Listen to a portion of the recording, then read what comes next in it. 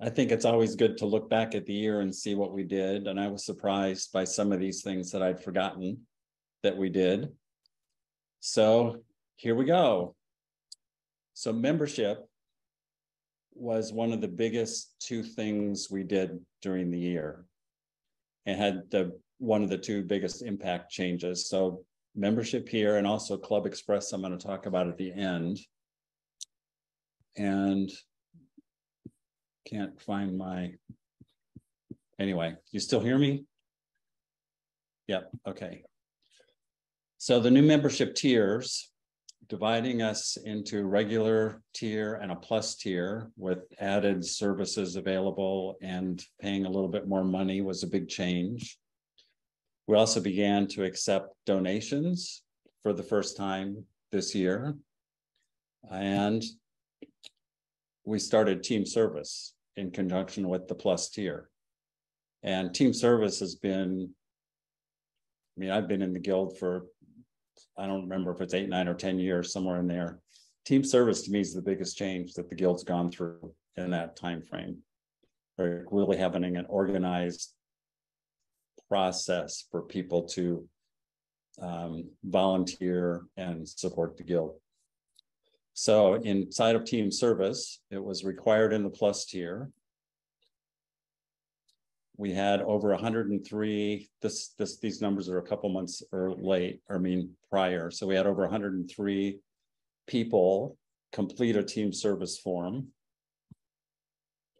We had 228 requests or opportunities listed. And over 113 of those opportunities were fulfilled this year.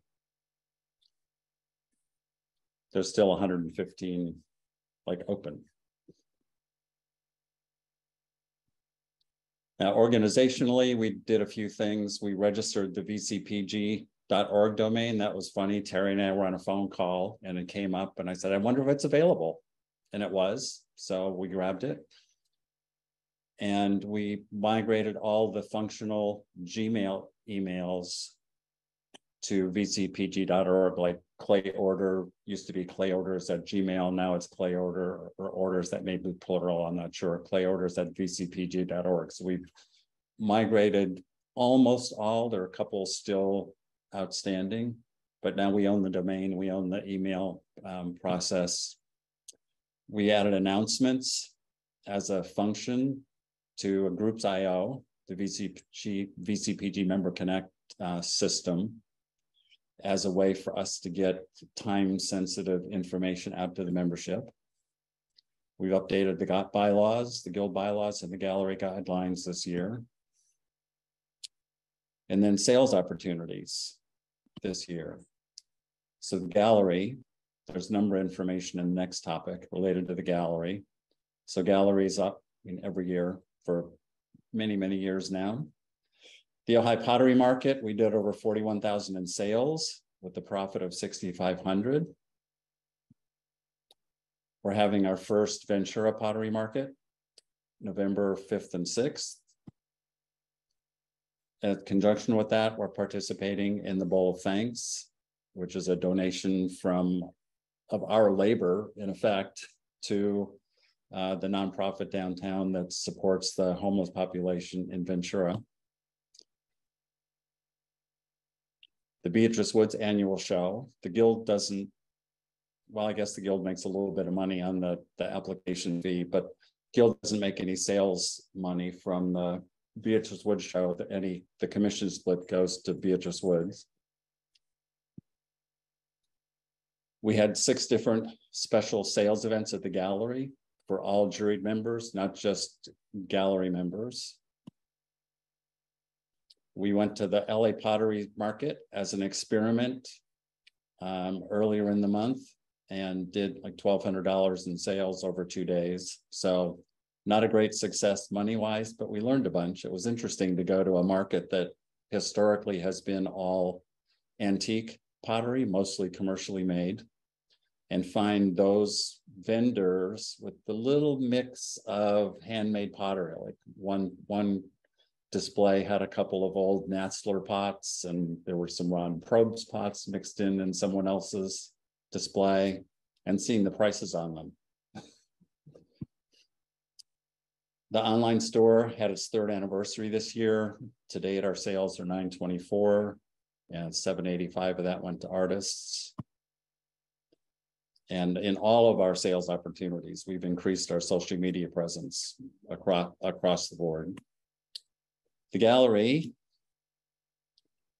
we had our 12-year anniversary this year, opened with 15 artists. Now there are 44.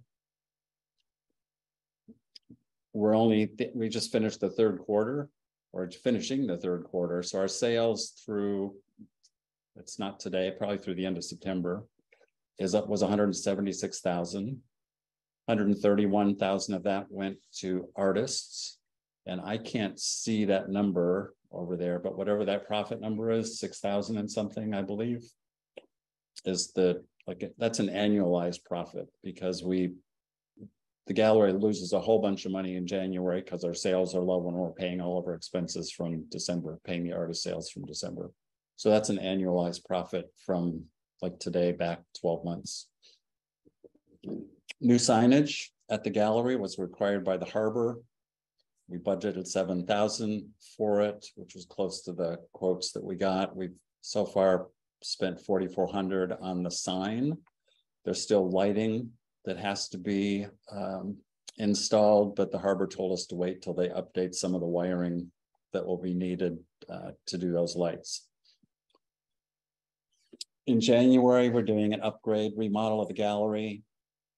The board budgeted 12,000 for that, and I don't think it's going to come in at that number, but we don't know for sure. We're still gathering quotes on that, and at the moment, we're planning on replacing the carpet, taking down all the displays, painting the walls, patching and painting the walls, and replacing the standards, the strips with the holes in them that the brackets go in with. Right now they're single track standards, and replacing them with double track, like commercial grade standards that are really rated to hold the 2, 4, maybe 500 pounds of pots that may sit on somebody's shelves, where the ones that we're using now are really designed more for home. We added a gallery ombudsman position to the gallery committee, and that's Rebecca Catterall. But that's a person who kind of can have their ear to the ground amongst the members of the gallery who may not want to talk to the people on the committee. You know, some people have an authority aversion. So anyway, her job is to kind of gather general information or bring that to the gallery committee and help us make decisions and stay in touch better. The gallery members now are having a monthly happy hour gathering. And I think the consignment artists are having one also. I don't know. It's a quarterly happy hour. Okay, quarterly? Yeah. That must we're not that happy. Must have been wishing while I wrote that. We can do it monthly, but so far it's quarterly. Totally happy. But anyway, it's just an opportunity for the people who are, you know, doing something together to get together socially instead of just always around work. Clay orders. It's one of the 2 big team of service successes. They're in terms of the size of the teams and the coordination of the teams to get the clay orders together and received and sorted, and all the paperwork and money related to it. Yeah, amazing. So we had quarterly clay orders from Laguna and Aardvark this year, and the whole ordering process got streamlined this year. It's much simpler how we do the orders in Excel and how that gets consolidated, and that whole Excel spreadsheet that I originally created to figure out how much people owe got streamlined. Library. So we have a library program that started in February 2021, about 18 months ago. And that 18 months, it's grown from 60 to over 190 titles. That's books and videos, DVDs. in the last, so far this year, 53 items have been checked out. And I would, I'd just say, I don't remember to go there and look, but every time I've gone and actually looked through the list, I'm like, oh, I'd actually be interested in seeing that or looking at that. And I wind up with 2 or 3 things, and then I forget again for a few months. It's a good library. Oh, check out what's new. Programs. So these are our monthly programs. And this year they've been, this is me, fabulous. We've developed new relationships with people and across the globe. I mean, who would have thought a year ago that we'd have the New Zealand Ceramic Association do a presentation for our little group sitting here in, the Ventura County area. Pretty amazing. One thing we've noticed this year and last year, but that we have a larger attendance at meetings than we ever did in person. I mean, we had many in-person meetings with 25 people, 30, 35 was kind of the norm, the normal top. And we started recording all the programs and posting them to YouTube. I think that actually began last year, but it's been, no, it didn't. It really officially started after the team service started. So it's been primarily this year. I did a couple of them last year, but it hasn't been a regular thing until this year. Actually, we started recording them before COVID hit. It was a live recording, and then we posted them. Yes. But it was kind of scattershot until after the team service thing started, and Marie took over doing the videos, and that was actually happening every month. And then we also started the semi-annual clay challenge.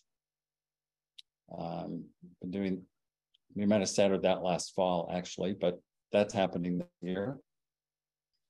In terms of outreach, we had 2 winter residencies, which were both in Ojai.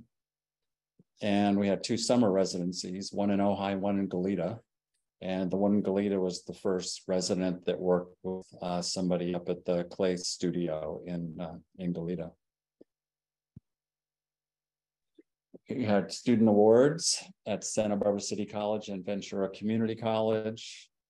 And the residencies and the student awards include a guild membership. And we've done 5 weeks of elementary school classes in conjunction with or via the Ventura Arts Council.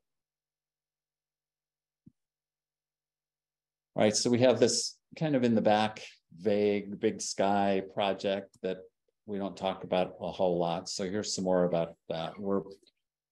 It's really the kind of the dream of, or the looking at having a second location that would be bigger than just having a store, that would have space to have studio rentals, to have classes, to have workshops, to have a retail space and a gallery space. The guesses we've done, kind of doing mock-ups, is that all of that would take about 10,000 square feet. The big question, of course, is funding. We don't have that kind of money sitting around in any of our accounts. Another question is, given the jump from how we currently operate and the size of what we manage to that, maybe it's something that should be looked at in stages. Maybe it's something that as we go through it, it's like we really want to eliminate. Now that doesn't make sense for us to do A, but we should do B and C. All that's still up in the air. We're just, inquiring. So part of that is beginning to plan for creating a 501c3 so we can accept tax deductible donations. The estimate is that's about a $3,000 legal fee. And it's not just so that we can take tax deductible donations. It's so we qualify for grants, like the state and the federal government will have a lot of art money available. We can't apply for it and accept it. It allows us to accept bequests, people who are in the guild, people who are friends of in the guild who may want to leave us money when they die. We I think need to be a 501c3 to accept that without it having any tax consequences to us. So we're in the exploration part of that. We got a couple lawyers and we'll begin talking to them soon. Well, marketing is I'd say the other big team service success, like Ellen has recruited and put together a really talented team of designers and photographers who really upped the game of the Guild in terms of the materials that we have and use in marketing. We've increased social media for all events. QR codes are on all the marketing materials so that the marketing material may be a great photo and a little bit of information, but there's a QR code that'll get you more granular information if you're interested. And we now distribute marketing materials for events, and this is good. I might see my list. I have a little line of people here that I can't get my cursor to show up, so I can't shrink you. I can't read everything here. So all those places now, there are people who distribute marketing materials in all these cities: Ojai, Ventura, Thousand Oaks, Goleta, Santa Barbara, Solvang, Simi Valley, Newbury Park, and something else there I can't see. At the beginning of the year, primarily we distributed things in Ojai and Ventura, and occasionally a little bit someplace else, so that there are teams of people doing all this is pretty remarkable in a year. And we had a major story on the Guild in the October Ventana magazine. Ellen worked on that for a while, and called The Art of the Earth. It's about the Guild, about the bowl of thanks and the show, and a couple of the potters who were involved in that process. And then we come to Club Express. To me, this is the other going to be the next like big impact on the Guild. So we began this conversation well over a year ago, talking about and doing a little bit of looking for an online membership platform where we could manage our membership information instead of just being in an Excel spreadsheet, where it would be public, where any one of us could log in and update our information if we want to, where we get an alert from the platform saying, hey, it's time to renew, and we can go and do it online and blink. Anyway, all in one place. And then when team service started, we knew that team service, the ability to manage volunteering or team service, was now another requirement. Yeah, so Foz and Terry and I primarily looked at all the top platforms, had demos in a few of them, had demo accounts and played with them. And all along the way, we ran into things that they just didn't do that were on our, they have to be able to do list. Like doing reporting, like ad hoc reporting. Most of them, even if they had the information, we couldn't search it. We'd have to export it and then play with it in Excel, is one example. Or every time you wanted to send an email, you had to send it to all your members. You had to do some kind of other workaround in order to send to subgroups. Anyway, we wound up with initially dismissing Club Express actually, and then coming back around and taking a second look and discovered they actually did everything we wanted and more.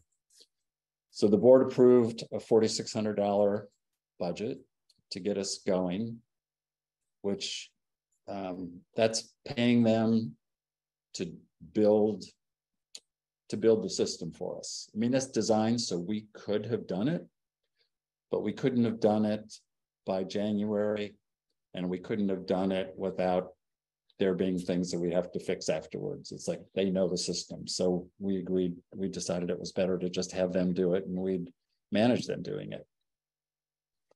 So the big thing here with Club Express is that it'll allow us to have almost all of our functions behind one login.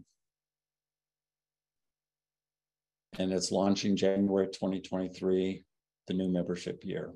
So new membership renewals or new memberships will take place here. So here's a list of some of what it'll allow us to do.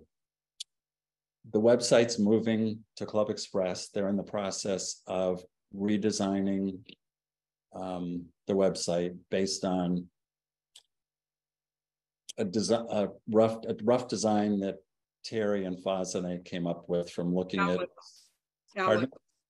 Alex's. Oh yeah, it was Ellen's group. We came up with some stuff, but it was actually Ellen's group. We walked a few of the marketing people through a little bit of Club Express, showed them some templates, and also showed them some more customized sites that they had done. And they came back with something. You're absolutely right. And we passed that on to Club Express, who's building it. So it's going to allow us to manage new and renewing memberships.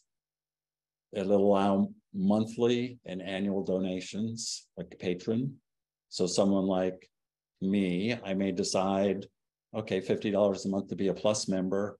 I send money monthly to other nonprofits. Why am I not sending $10 or $20 a month to the Potter's Guild? It allows us to manage team service,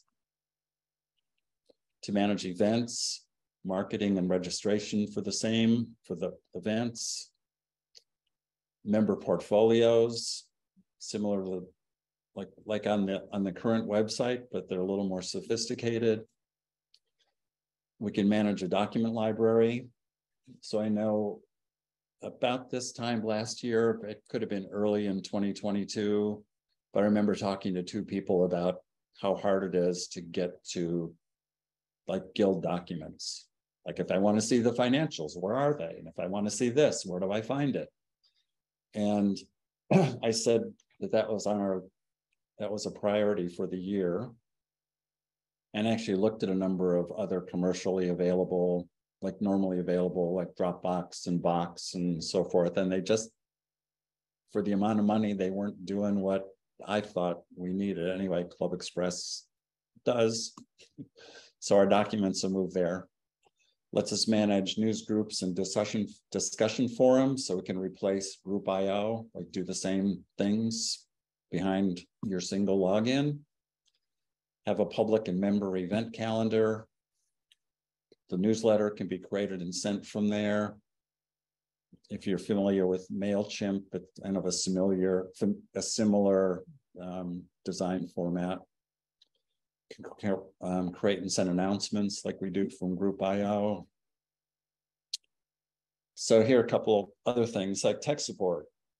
So for the Club Express functions, they provide the support.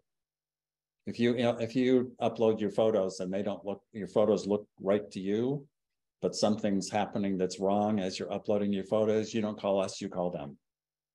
And they've got a whole team of people that support their stuff. And then our stuff, which is like forms, specific processes, documents, videos, we'll support that, but there's a whole tech support module there that allows us to create how-to documents and have them linked to the functions. So you press the help button on a page you're having problems with, it'll show you documents, it'll show you whatever how-to videos or whatever is related to that thing. Our video library, you'll be able to access it from inside of Club Express. They'll still be hosted on YouTube, but you'll be able to get them again from this single source. If we want to, we can move the online store there. They have a function for that. If we want to, we can do our financials there. It has a built-in QuickBooks export in the format that CPAs need. And there's more that's not here. So, I mean, once we get the basic part of it together, that's the membership, team service, roughing out the group, the forums and the documents and stuff. We'll start having conversations about that, what do we want to do phase 2? Did you mention the portfolios? Because that's going to be. I did. Yeah. Oh, I didn't hear in that at the end, but yeah, the portfolios will get migrated because they're going to disappear from the old site when we go. So that's that. I can't short circuit through this. Here we go again.